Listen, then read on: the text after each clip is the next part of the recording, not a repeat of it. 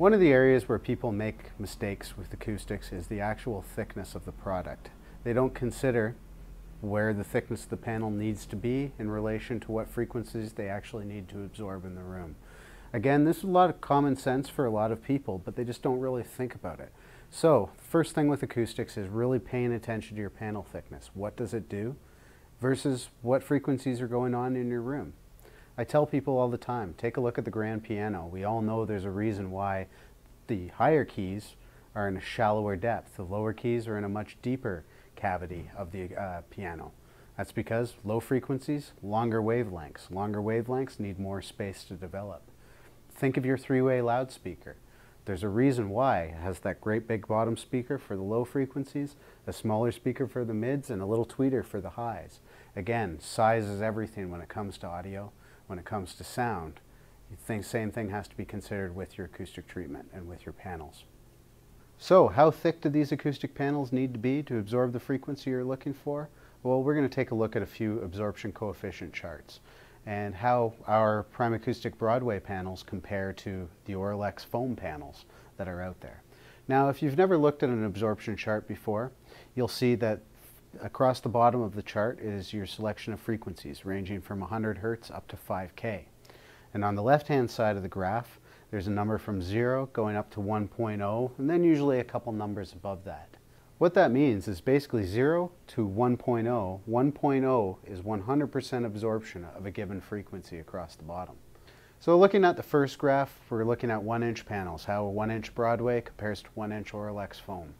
And you'll notice, first of all, the foam drops off very quickly, very early, between 2K and 2.5K, and really falls off down to the 0.5 mark. Now the 0.5 mark is what I consider the last meaningful number in the absorption chart.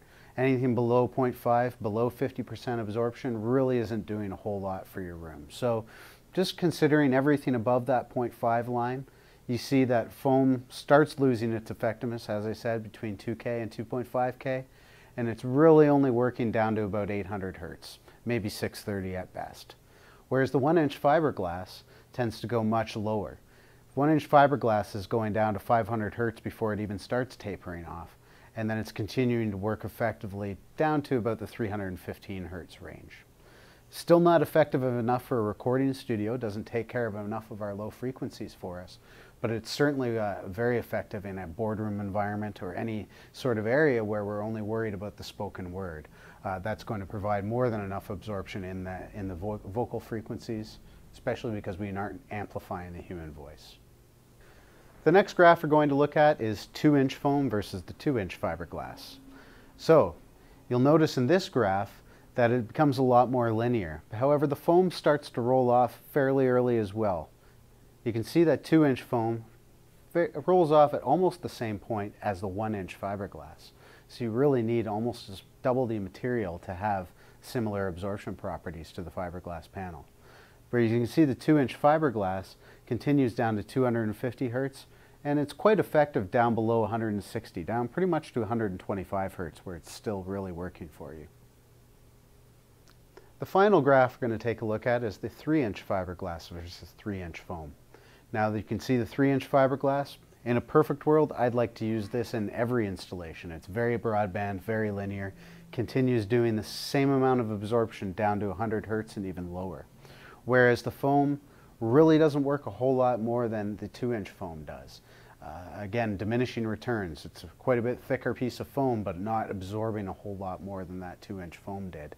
It's falling off around 500 Hertz and really only effective down to about 250 Hertz range. So you can see foam really isn't that effective. These graphs are especially important because all of these materials were tested in the exact same laboratory, Riverbank Labs in Chicago. Though our competitor Auralex is using the exact same lab as us and ourselves, it's because it's a third-party laboratory facility and it's real apples-to-apples comparison at how the panels will react in the exact same room. So a very fair comparison across all three thicknesses of materials.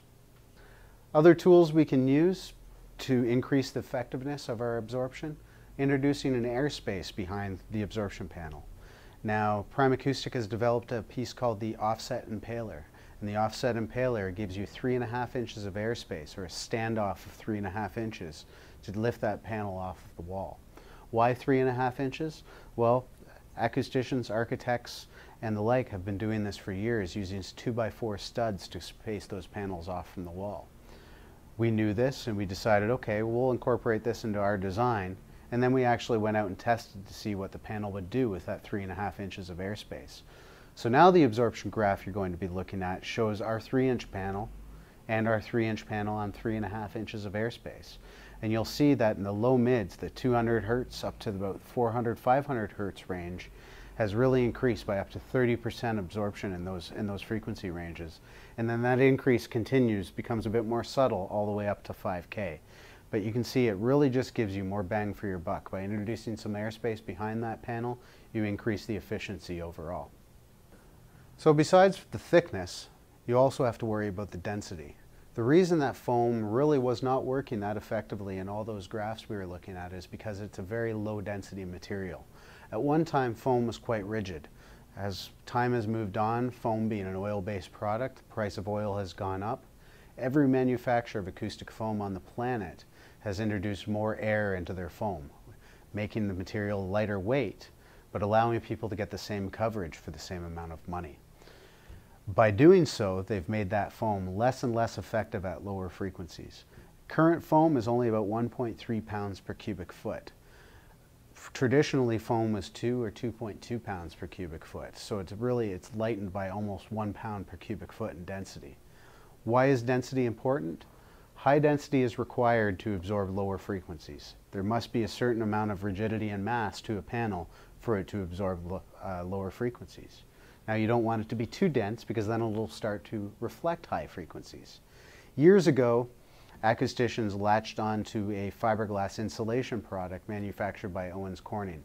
You may have heard it referred to as 703 or 705 being the trade names for this product. And it was a rigid fiberglass board that was produced. Acousticians quickly learned that this product was the perfect density to absorb lows while still absorbing highs. Not so hard to start reflecting highs. So this 703 was 3 pounds per cubic foot, and then the ultimate was 705, which was approximately 6 pounds per cubic foot.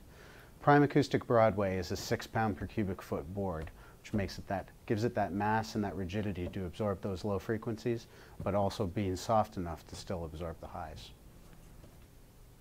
Another important difference between foam and fiberglass is fire safety.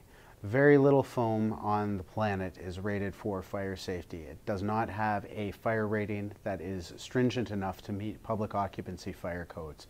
Generally in North America, we refer to this as a Class 1 or a Class A fire rating. Most foam has only been rated with a furniture spec, which means it has a fire retardant in it, but it's not safe enough for a public occupancy building. The Primacoustic Broadway line of acoustic panels has been tested to achieve Class 1 or Class A fire rating in North America to be strong and safe in any application, public occupancy application. The next problems with acoustic foam is they're easy to damage, messy to install, and painful to move. Anyone that has looked at this old acoustic foam that's out there, you'll see that generally it has to be glued to a wall. Usually it starts to deteriorate over time, becomes very dusty and crumbly, and starts to really fall apart and starts to fade and just really not look good after a few years of service on your wall. Primacoustic Broadway is a fabric wrapped panel, a very nice, pleasant to look at panel. This can be vacuumed as it gets dusty over time. You can just run a vacuum over it just like a piece of furniture and it'll clean right up. And then if you flip around to the back of the panel here, you'll see the open exposed fiberglass. Now, generally when people talk about open or exposed fiberglass or that insulation in your home, you immediately start scratching your skin and worrying about the itch and the fibers breaking through and what happens when I breathe those. Not to worry with Primacoustic acoustic panels. What we have done is encapsulate the fiberglass with a micro mesh. You can handle this all day long, keeps all those fibers contained, nice and clean and safe to install in your home or in a public occupancy environment. So, Primacoustic Broadway really does look professional, simple to install, fire safe, and available in multiple different thicknesses to make sure that you really are tackling the frequencies you need to worry about. And that sums up our series on controlling sound with absorption. Be sure to check out the other videos in Primacoustic's audio education series.